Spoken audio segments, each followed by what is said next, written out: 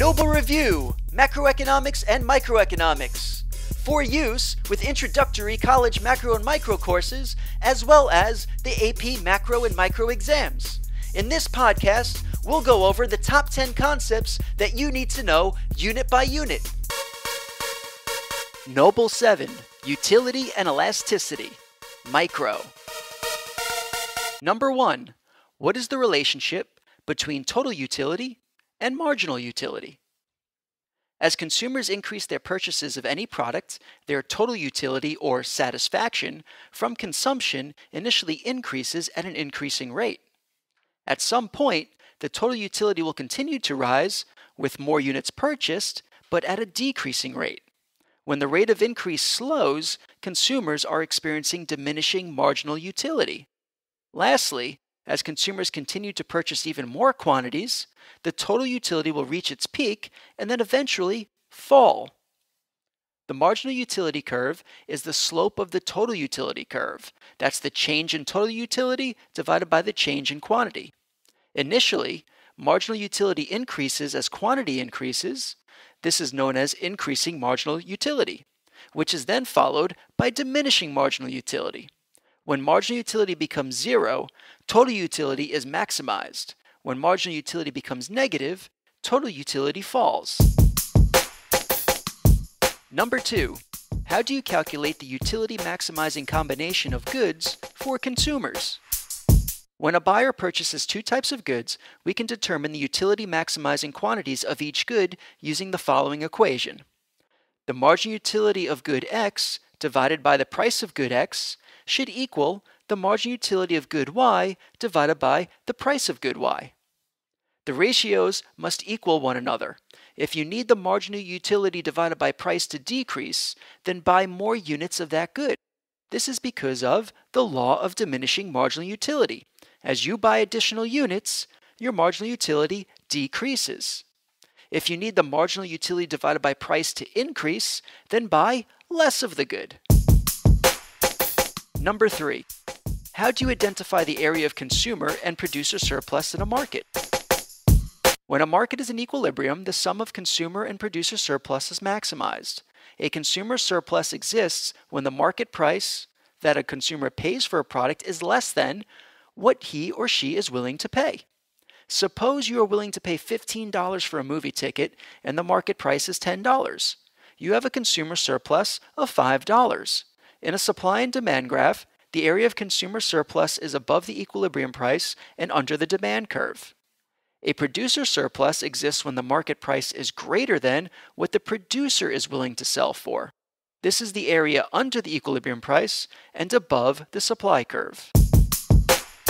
Number 4, what are the determinants of the price elasticity of demand? In economics, elasticity translates to responsiveness.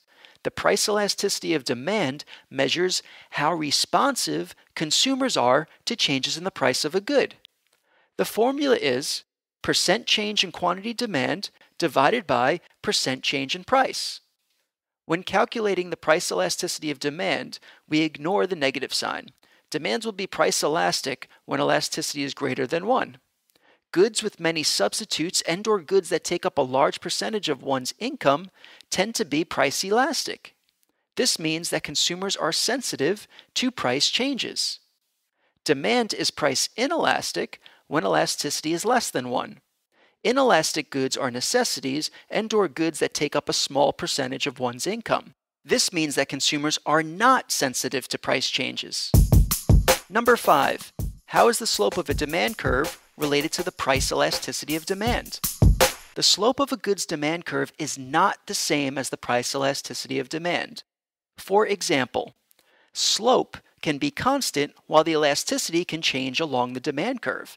At low prices along a demand curve, demand can be relatively price inelastic, and at high prices, demand can be relatively price elastic. However, if a good has a steep demand curve, the good's demand is more inelastic than a good with a flat demand curve. If a good has a flatter demand curve, the good's demand is relatively price elastic. Number 6. What does a vertical and horizontal demand curve indicate about consumer responsiveness? There are two extreme cases of price elasticity of demand: perfectly inelastic and perfectly elastic demand. A perfectly inelastic demand curve is a vertical line. This means that there will be no change in quantity demanded when the prices change. Consumers are completely unresponsive. This can occur if a good is an absolute necessity and has zero substitutes. A horizontal line represents a perfectly elastic demand curve. This means that the slightest increase in price will lead to zero quantities demanded. Consumers are completely responsive. This can occur when there are many perfect substitutes. For example, a perfectly competitive firm has a perfectly elastic demand curve. Number 7. How is total revenue related to the price elasticity of demand?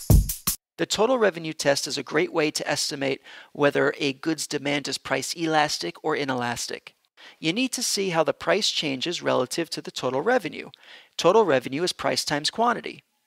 If price and total revenue move in opposite directions, consumers are responsive to changes in price, so demand is price elastic. That is, the elasticity of demand is greater than 1. If price and total revenue move in the same direction, consumers are not very responsive to the change in price, so demand is price inelastic, or less than 1.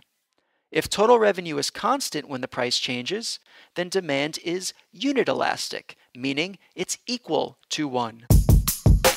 Number 8. How do you determine income elasticity of demand? The income elasticity of demand measures how responsive consumers are to changes in income. The formula is percent change in quantity demand divided by the percent change in income. If income elasticity is positive, then the good is a normal good. Luxury goods are greater than 1 and necessities are less than 1.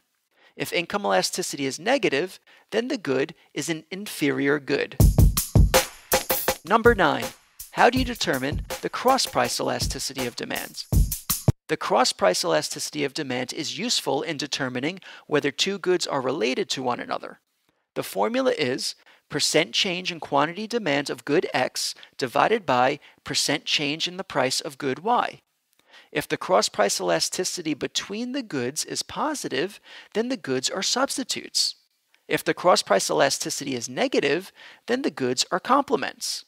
If the goods are unrelated, then the number should be close to 0.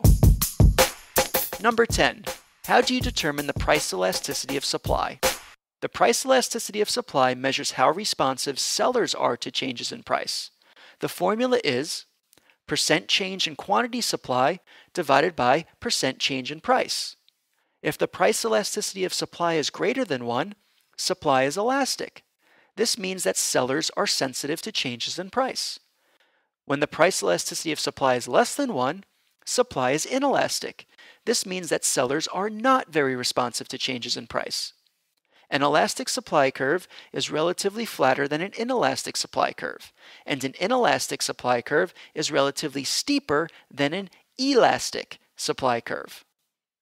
The most important determinant of the elasticity of supply is the amount of time that the sellers have to adjust production.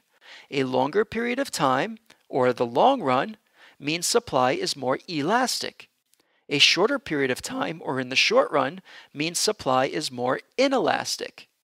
Other determinants of supply elasticity include the availability of resources and the complexity of the production process. In Noble 11, we will see that sellers experience a greater burden of a per unit tax than buyers when the supply curve is more inelastic than the demand curve.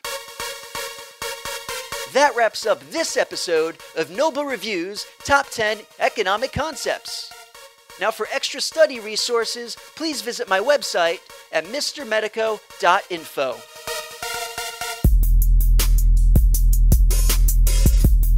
Thanks for choosing to learn with the Noble Review. Till next time.